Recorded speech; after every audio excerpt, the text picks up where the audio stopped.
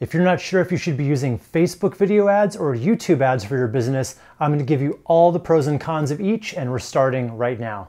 If you want to transform your website into a customer or lead generation machine, I'll show you all my best tips, tactics, and secrets to get there fast. Let's dive in. Hey guys, Wes McDowell here for The Deep End, and if you're not subscribed already, you're definitely going to want to click that little subscribe button and the bell icon next to it so you never miss another video you need to succeed online.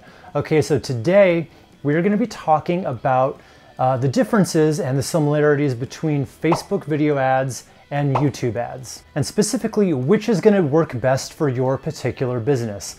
Since we already know that video outperforms just about every other advertising medium out there, we're going to be concentrating only on video ads today, which is why we're pitting Facebook video ads directly against YouTube ads. So I don't know how much you already know about Facebook ads, but basically the inventory is extremely limited at this point. They've actually come out and said they're pretty much at capacity, which means you're competing with a lot of other advertisers, which means the prices go dramatically up. YouTube ads, on the other hand, have stayed pretty much about the same. Now, we have to ask ourselves, is that because it's not as good of a platform, or it's just more of a closely kept secret? In other words, are YouTube videos just a secret weapon that most businesses have not taken advantage of yet? Now, when we're trying to decide what's going to work best for your business, there's a few factors we have to keep in mind. The first being, who are your customers? Specifically, what do they all have in common? Next, what are you trying to accomplish with your ad? Is it a brand awareness play? You're just trying to get your name out there? Or is it more of a direct response offer style ad? Also, how much explanation does your product or service need in order for a sale to happen? How long is the typical sales cycle? Is it kind of a quick, easy process? Or is it a longer one with more salesmanship needed? Okay, so in this video, we're going to talk about 4 factors that'll help you decide targeting options, your objective for the ad, cost, and finally conversion rates. So starting right at the top, we're going to talk about targeting options. So for any of this really to work, you have to have a very good idea about who your ideal customer is, because that's what makes social media marketing so effective, is that you can put your ads only in front of the right people, which makes it run more efficiently and it brings your ad costs way down. But it's really important to know that Facebook and YouTube both offer different options when it comes to targeting your customers. Some are similar, but there are quite a few differences as well. Now, on the similar side, both allow you to retarget visitors from your website, which can be very powerful. But YouTube has a specific advantage because, of course, it's owned by Google, so you can target people to see your ad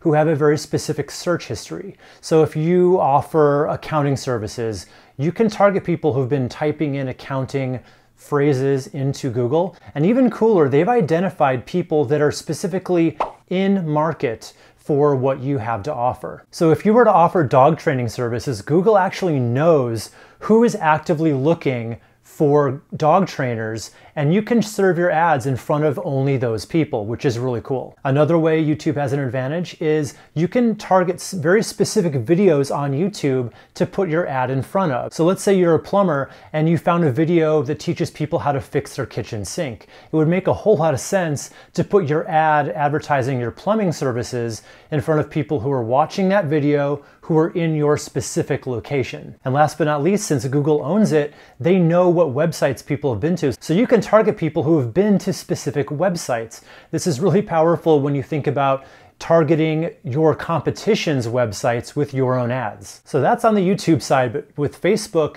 they have some specific advantages as well with targeting. They generally have better geographic based targeting, meaning you can really pinpoint very specific areas. YouTube is much more limited on that. And also when it comes to age groups. So YouTube basically has buckets of ages that you can target, 18 to 24 and so on. But with Facebook, you can really target exact ages. And Facebook also generally has better interest-based targeting. So if you know your audience follows a certain celebrity or reads a certain magazine or follows something or is just generally has a hobby all around one interest, Facebook is definitely a better way to target those specific interests. Although I do need to point out with that recent Cambridge Analytica scenario that happened a few months back. Some of these have been reduced somewhat. So Facebook's targeting isn't quite as powerful as it used to be, but it's still pretty powerful. Okay, so the next overall topic we want to talk about is your objective. So are you trying to just put your brand in front of the right people so that they're aware of your business, or are you really trying for more of a direct response ad? So basically, how this breaks down is YouTube is much better for having people stick around to watch your videos. Because think about it, people don't go to Facebook to watch videos, especially if they're ads. But the average person going to YouTube is there to watch video content. So if it's a branding play you're after, YouTube is definitely going to get the win for this because people are much more likely to stick around and watch more of your video. But if you're trying to actually drive action and get people to click through to your website to take a specific action, Facebook has generally been better about this.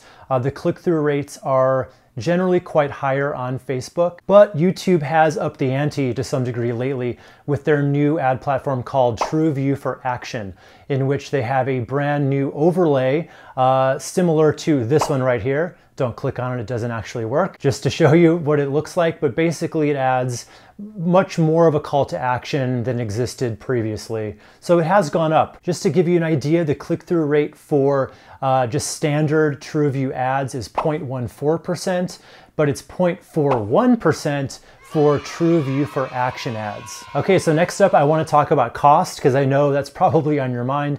Specifically, let's talk about how you're charged on each platform. So with YouTube, they only charge you when someone watches 30 seconds or more of your video, which is actually a pretty generous watch time. Compare that with Facebook, who defines a view as 3 seconds. But before you think that YouTube is the clear winner here, I should say that Facebook doesn't actually charge you based on video views. They charge you based on 1,000 impressions, or even better, per click to your website. So just to sum it up, YouTube will definitely usually be a cheaper video view with longer video views at the same time, making it a better brand awareness play than Facebook. But because you generally will get more click-throughs to your website on Facebook, you might end up paying a lesser price per click-through. Okay, now next we're going to be talking about conversion rates. So it's very important to distinguish here between a conversion and a click-through. So a click-through is just that, a click-through to your website,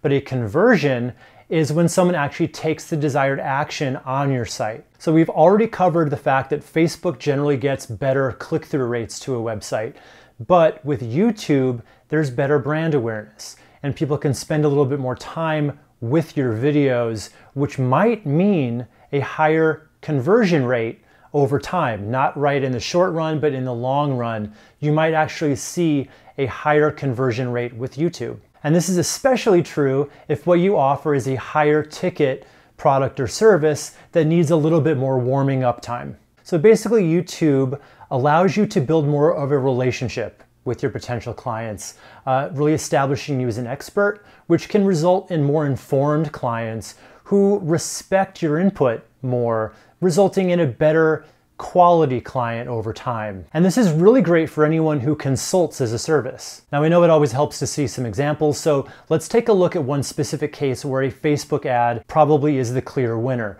So right up front, let's talk about the idea of a pizza restaurant. You've got one clear offer, which is an $8 pizza. And since it's such a low price point, it's going to be a very short sales cycle, which means you can go right for that direct response ad. So Facebook is great for this because you can just geo-target people in the neighborhood and you can put that offer in front of them with the video and the accompanying headline, which you don't get in YouTube. Okay, so now let's talk about a use case where a YouTube video might be more beneficial. Let's say you're an interior designer. Since interior design is a very visual medium, you're definitely going to want more watch time, and you're definitely going to want to sell the benefits of going with an interior designer. And in most cases, what I would recommend here is warming up a cold audience first with content like advice-based content, and then following that helpful content up with retargeting ads that go for that more direct response to a free consultation with yourself. And that direct response ad would just go to anybody who viewed the first helpful content ad. Okay, so verdict time. So basically what I would say is if you offer a less expensive product or service with a shorter sales cycle without a need to overly explain what you offer, I would go ahead and say Facebook ads are probably going to work best for you. On the other hand, if you offer something more expensive that needs a bit more of a decision over time and a little more salesmanship with it, I would definitely recommend YouTube content style ads, followed by retargeting all those views of that ad with a more direct response ad to a consultation of some type. Not only is this better for warming up the prospects, but using YouTube, you can actually target people who are in market for your product or service. Because remember, the targeting options allow for that only in YouTube, not in Facebook. Okay, so now I want to hear from you. I want to know specifically which of these two platforms do you think is going to be a better fit for your business based on what we talked about. Or if you need help deciding, you can leave any information that's relevant to your business in the comments below, and I will do my best to help you decide which option is going to be best for you. Okay, that's going to do it. So if you haven't subscribed yet, just go ahead and click the little circle icon here to subscribe. You know you want to. And if you haven't accessed my free mini course yet, you're going to want to access that by clicking this box right up over here. All right, guys, I'm Wes McDowell for The Deep End, and I'll see you in our next video.